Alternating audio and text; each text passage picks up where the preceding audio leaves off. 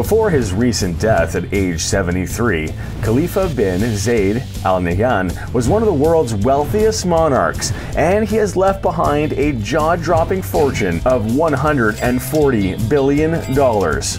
The Sheik, as you might imagine, owns a majority of supercars, including very rare ones, like this Lamborghini LM002. Lamborghini did not enter the SUV market, for good reason, but the Sheik owns one of the most rare SUVs ever made, probably one of the only ones in the world. This Lamborghini LM002, if for sale today, could be very well listed for up to $400,000. The list of his car collection also includes Bugatti Veyrons, Ferraris, Lamborghinis, and F1 cars. Additionally, he owns one of only 10 Rolls-Royce dropheads in the world. It's an impressive collection. However, the Sheik did admit he was not able to obtain every rare supercar in the world, but he definitely tried. One of the largest car collections in the world would need some place to store them all, and the Sheik had just the solution. He built a massive pyramid garage in the desert that could store the entire collection, including this Dodge Power Wagon. It is the largest power wagon in the world, 8 times the size of a standard power wagon. When you're that rich, go big or go home. This might look like an office building, but it's actually the world's largest mobile caravan, equipped with many bedrooms, toilets, and a viewing deck. It is still on display with its original interiors at a museum today, since the Sheik had it custom made. It's not entirely clear what this vehicle is modeled after. It seems to resemble either a flying car or a prototype jet engine car. Valued at around $2 million, it looks like this may have been purchased after a record-breaking attempt to fly a car and has been kept as a collector's item ever since. Today we haven't seen much of his flying car. It appears to be locked away in the archives of that Pyramid Museum, most likely.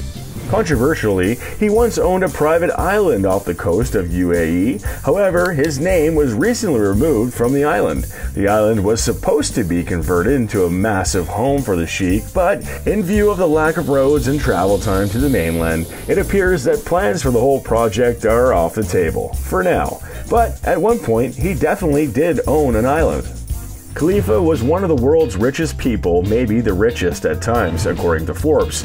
In 2013, he ordered his super yacht Azam. It was the longest motor yacht ever built at 590 feet. It cost between $400 and $600 million to build. She can accommodate 36 guests and over 80 crew members, one of the highest numbers in her size category. According to reports, Azam has 18 guest cabins and a sprawling owner's suite. Rumor has it that the suite is bulletproof, and a missile defense system is installed on board the yacht.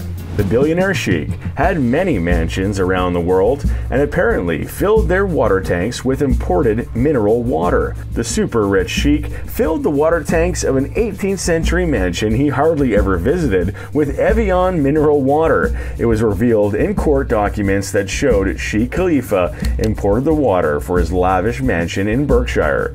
He bought Ascot Place, a Grade 2 listed mansion near Windsor Great Park, Berkshire for $22 million, but made extensive renovations, and it is now valued at more than $74 million.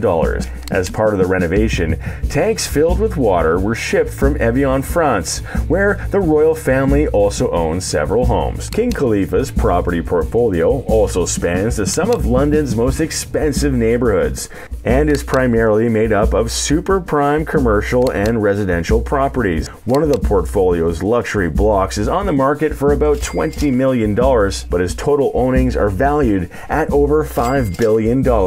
Property is one thing, but his major wealth comes from, well, you guessed it, oil. He controlled 78.8 billion barrels of reserves and ran one of the largest sovereign wealth funds with reported assets of $830 billion. Well, at least he knew how to spend it. Of course, the late billionaire ruler had a pretty sweet private plane. Fully customized to his liking, the jet is worth $120 million. Not many people set foot on this plane, but we were able to find some rare footage. Sheikh Khalifa was the eldest child of a family of 29 children. Upon his father's appointment as Emir of Abu Dhabi in 1966, he assumed the role of ruler's representative in the eastern region of Abu Dhabi. In the years before he replaced his father's roles in November 2004, he held multiple positions, including Abu Dhabi's Prime Minister, Minister of Defense, and Minister of Finance. After offering Dubai $10 billion in aid during the financial crisis of 2009, the world's tallest building, the Burj Khalifa, was named after the president. After his death, in honor of his memory, President Joe Biden pledged to strengthen the long-standing ties between the U.S. and the United Arab Emirates.